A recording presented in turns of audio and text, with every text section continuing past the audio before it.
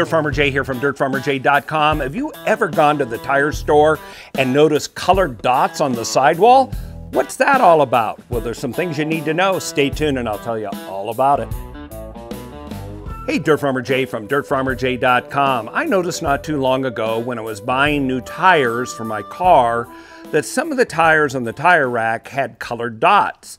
Some were yellow, some were red, and even in a few cases there were some blue dots. And this raised my curiosity of what those dots designate and what they mean to us. Well, simply put, the yellow dot is the lightest point on the tire. As uniform as they try to make tires, and tire manufacturing expertise has come a long way in the last decade or so, you'll still have some difference in weight from side to side or area to area in the tire. Well, it makes sense because the valve stem, and they're now using what's called TPMS units since 2007, there is some weight to this, about the weight of about 6 US quarters. And so it makes sense to mount this right next to the lightest part on the tire. That would be the yellow dot. Well, what about the red dot? The red dot is the stiffest or tallest point of the tire. And why that is important is rims or wheels themselves are not perfectly round, and there'll be a certain area on it that has the lowest or flattest spot. And many of the wheels have a dimple placed on it. I don't have any on this one here, but they'll have a dimple that indicates that flat spot or that lowest spot. The red dot is put across that. That's another starting point for the tire technician. Blue dots are internal quality assurance checks that are used at the factory to pass certain internal quality standards. And they really don't affect you nor the tire shop that's mounting them. And to make things even a little bit weirder, a lot of tires don't even have dots. These don't, and nor do the ones on my car. And any ones that have light truck tires many times don't have them, and I've seen lots of tires that don't. Why?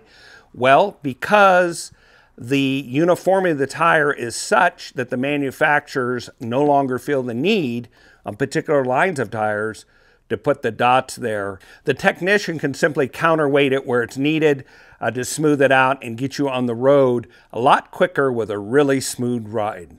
Now, another thing to keep in mind is tread direction. As you can see in this example, this tire, notice the arrow-like pattern. Those arrows need to go forward facing, that is, forward direction rolling down the road, whether they're on the left side or right side of the vehicle. So whatever side the dots are on one side of the tire, those dots may be in the inside of the tire. On the other side, it'll be on the outside.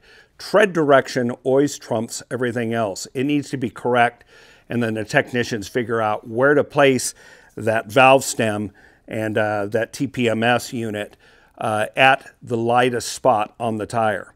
Now you know a lot more about how tires are marked, what those are about, and why it's important to you. One last thing to keep in mind is that you need to keep your tires properly inflated, and good tools help you to do that.